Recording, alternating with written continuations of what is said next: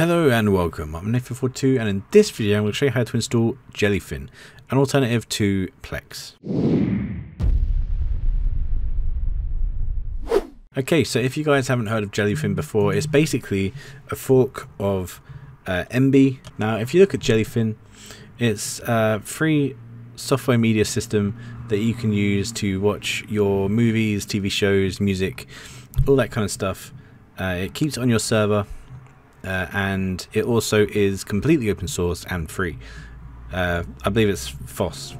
I'm not entirely sure, but I believe it is free open source software. MB, on the other hand, has recently decided to make the move to become. I believe they recently closed the source or something like that, so it wasn't an open source program anymore because the source was closed. And they have MB Premier, which was a cool service as well, which allows you to have like a lifetime membership for $120, and you can use offline media, free apps, cloud sync, theater, which allows you to. I believe, is that the one where you get the oh no, cinema mode. Cinema mode gives you the true cinema experience with trailers and custom intros before the feature, which is pretty cool.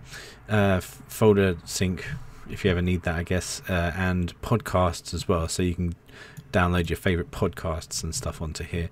And also it had a thing for smart home. So I mean, it all depends on what kind of thing you want and how you feel about it.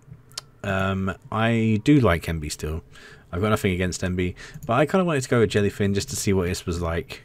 And to see and just to kind of guarantee that I wouldn't get locked out of my own system at some point in the future, which is probably not going to happen to MB anyway. There's actually a very easy way to install Jellyfin on here, and it just requires one line of code. So if you go onto here, you can see you got Plex. So if you wanted to install Plex, you can just click install. I've not tried it on here, but I'm pretty sure it does work, unlike the Nextcloud did for me, but I'm going to try and sort that out at another time. I might try and install it in the back end so that I can have full control and know exactly what's going on with it. The thing that you need to do on here is, I've got a line here, I'll put it in the descriptions of this video. It's basically just this: docker run -d -v mnt. Now obviously you need to modify this to your own config areas. If you need to see mine, I will do it this way. So what you need to do is you need to create a new thing on your storage called jellyfin-conf, and then this will be mount your mount your data set, and then the folder inside, so your share of that data set. So I accept jellyfin-conf is the one for me, and then /config goes to config. So what this does is it lines the folder on the drive that it creates, or the container that it creates, sorry, up with config. So that's the config, that's the cache, and that's the media. And the media is where you want to put your stuff, the good videos and music and, you know, whatever you want that you have on there. Nethost, Jellyfin, Jellyfin latest, and then all you want to do from this, it's very simple, just press enter. So what it does is it's unable to find the Jellyfin locally. So what it does is it pulls it from the records that they have. Very useful. If you go, I mean, there's loads of different records as well. You can do this very similar thing for other things as well on. If you go hub.docker.com, I think it was. Yeah, so you can search up here. Say you want a LAMP server, which is something that I do want to get in the future.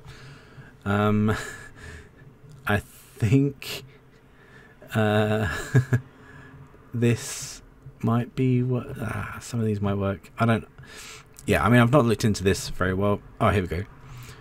A simple LAMP Docker container image running the prerequisites for Concrete 5. So I mean, this should probably work for most things. So what you can do is you can just use this as your thing. You can do a Docker compose, I guess, or whatever, and just like that, it's installed. So what I can do is go to my Jellyfin page, and there it is. There's Jellyfin, and it's all set up and ready for you to run There's a couple of really cool plugins for this. If you was to use books or animate on your server, you go into plugins down here. You got my plugins catalog. So you want to go to the catalog, obviously, and on here you can just click anime and bookshelf, and even cover art archive is pretty good. I'm not using that this time, but yeah, there we go.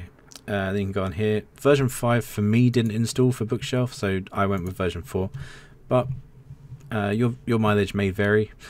And then anime as well, obviously. And then if you go back, I mean, you've got a working server on here for this, and you know that didn't take very long at all to set up. Now in the future, this isn't going to restart with your PC. Basically, it's not going to restart with your server, which is fine if you keep your server up for multiple days at a time. It can be a little bit annoying for people who don't do that. All you have to do is you have to call it to open it again. It's fine. And you can set up a system CTL in order to make it auto start on the startup or whatever. I'm not going to do that because I don't know how to do that just yet. I saw a brief thing yesterday about that, and yeah, but I'll just show you how to start and stop it if you need to start and stop it. So you want to go Docker. Well, first you want to find out what it's called. So you do put Docker PS. So because I installed it without a name, it gave itself a little name. So Focused Al-Batani is the name of this thing. So what you want to do is you want to go Docker rename Focused Al-Batani, and then you just call it Jellyfin. Very original name, very good name as well. So now if you did the same command, oh, where is it? Same command. Now it's called Jellyfin there instead of Focused Al-Batani. So now you just want to do is just Docker start Jellyfin, and then it starts Jellyfin. I'm not going to do that because it's already open, and I don't know if that'll mess it up. I don't want to create 2 containers for it. But Docker is a very interesting software that I'm still trying to get my head around, and I just thought I'd kind of share this information with you guys because it could be very useful. So yeah, I'm going to leave it there. I might try and set up a LAMP server later.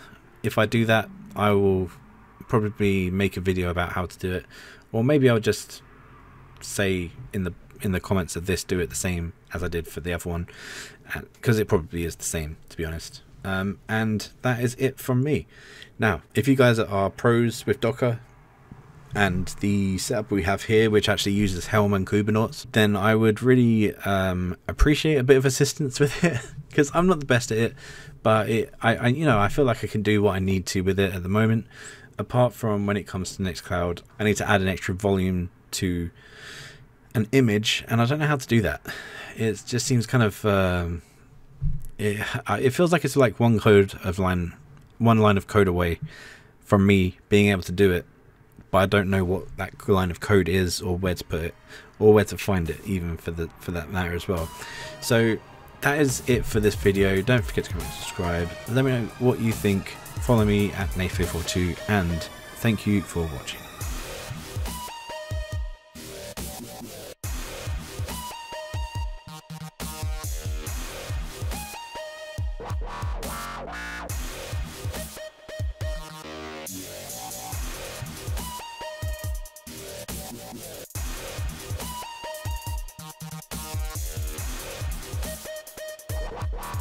Wow.